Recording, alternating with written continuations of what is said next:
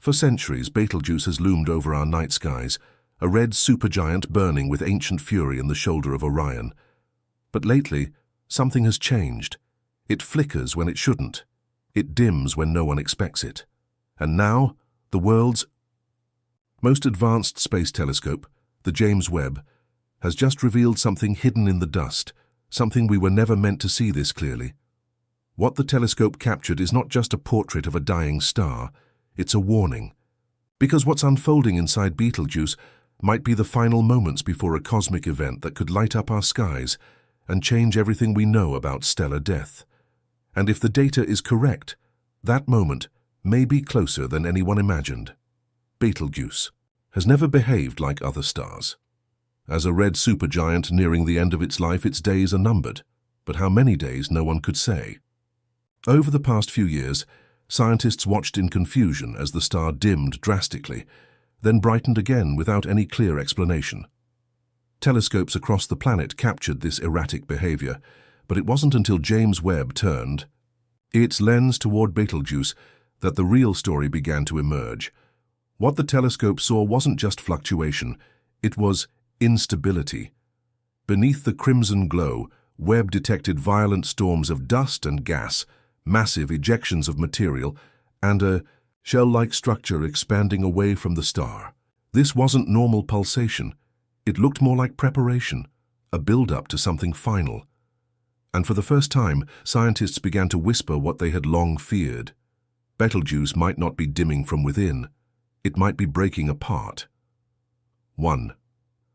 Of James Webb's greatest strengths is its ability to see through dust, those thick cosmic clouds that hide the true form of dying stars. When pointed at Betelgeuse, Webb stripped away the shroud and exposed something no one expected. Surrounding the star was a massive, cold shell of gas and debris, larger, denser, and more complex than anything previously observed. Filaments stretched across space like ghostly fingers. Arcs of cooled plasma curved outward like ripples frozen in time. What scientists once assumed was a simple decaying outer layer turned out to be a dynamic, tangled battlefield of forces. The scale of the ejection shocked researchers. This wasn't just a fading giant. It was a star in turmoil, actively losing mass at a rate that suggested the internal core was collapsing faster than models predicted. Webb didn't just show us Betelgeuse's surface, it showed us the aftermath of violent internal convulsions and the signs that the star is preparing for its final act. What happens when a star like Betelgeuse dies is both terrifying and spectacular. The core collapses, triggering an unstoppable implosion, followed by an explosion so powerful it can outshine an entire galaxy. Scientists have long hoped to witness such an event within our lifetime, and now, thanks to Webb's observations, that possibility feels terrifyingly real. With data revealing the extent of mass loss, internal instability, and the presence of cooling gases in outer layers, many astrophysicists now believe Betelgeuse is in the final countdown. It could take centuries, or it could be imminent. What's more disturbing is the realization that, given the star's distance, only about 640 light-years from Earth, we might already be seeing delayed echoes of a process that has already happened. If Betelgeuse went supernova centuries ago, the light from that explosion would be reaching us right around now, and when it does, it won't be subtle. The night sky will ignite, shadows will vanish, and for weeks it will shine like a second. But beyond the science, beyond the headlines and the fascination with a stellar death, there is something more primal that Webb has confirmed, something that speaks to our deepest fears. Betelgeuse is a mirror of mortality on a cosmic scale. It reminds us that even the most powerful, the brightest, the most ancient can fall. That death, even in the universe, is not quiet. It is violent, unpredictable, and stunning. What the James Webb Telescope has captured is more than just a technical achievement.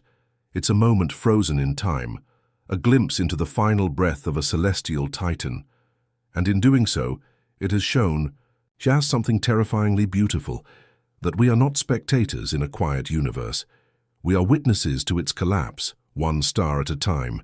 Astrophysics thrives on prediction, on the ability to model the life and death of stars with mathematical Precision. But Betelgeuse is rewriting those rules. Since Webb's data went public, leading models have begun to fall apart. The star's rate of mass loss, its bizarre light curves, and the intensity of its convection patterns suggest processes that don't match any existing life cycle stage. It's not behaving like a typical red supergiant.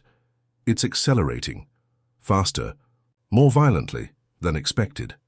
Some astrophysicists now believe Betelgeuse may be skipping phases altogether, moving through a collapse curve that shouldn't even be possible without external interference. Could there be a mechanism we've missed, a force at work we haven't identified?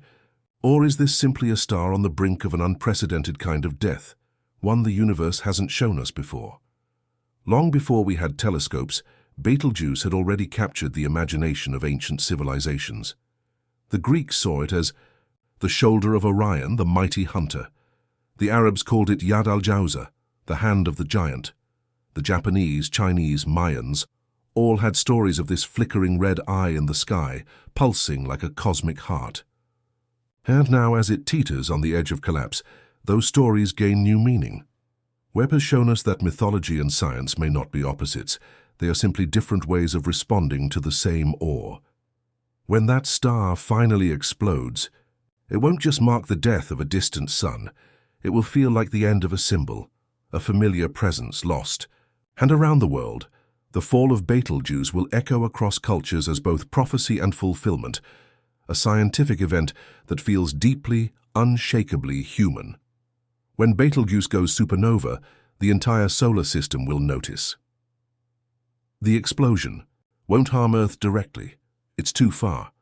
But the radiation burst could disrupt satellites, ionize the upper atmosphere, and possibly interfere with global communications. But the psychological effect will be far more profound.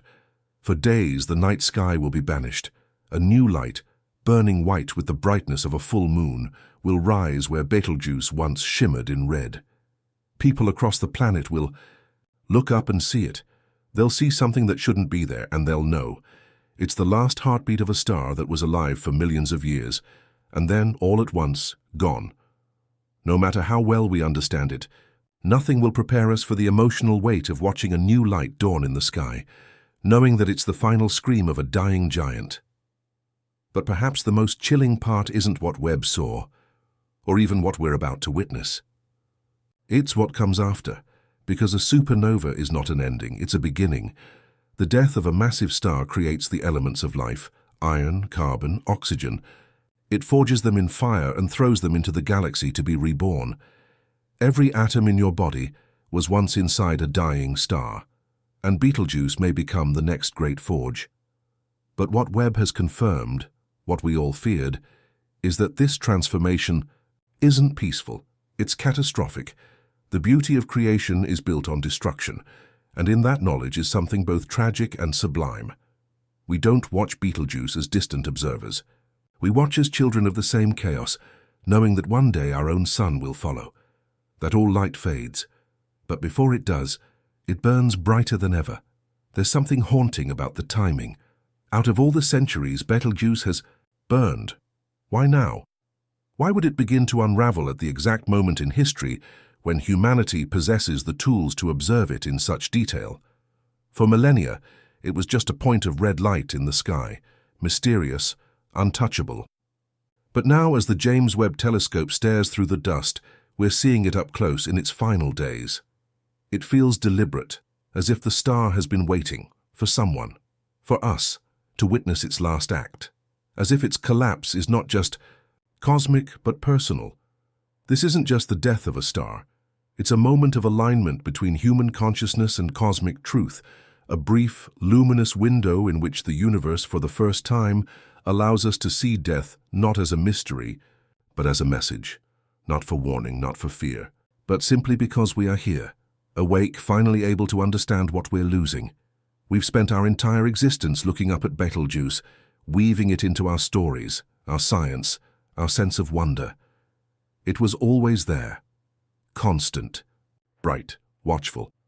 And now, through the unblinking eye of the James Webb Telescope, we've seen what none before us ever could, the truth behind the glow.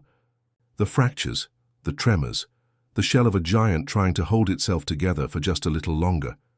We feared what we might find, and now it's confirmed. The countdown has begun. But in that fear, there's something profoundly beautiful. Because this isn't just a death. It's a transformation, a moment that will echo for millions of years. A light that will shatter the sky, not in destruction, but in rebirth. Betelgeuse is not just collapsing, it's becoming everything we are. Do you believe we're witnessing the end of Betelgeuse, or just the beginning of something far greater? Let us know in the comments below. Subscribe if you want to follow this cosmic story as it unfolds. Because when the light finally arrives, you'll want to remember where you were the night the star died and the sky came alive.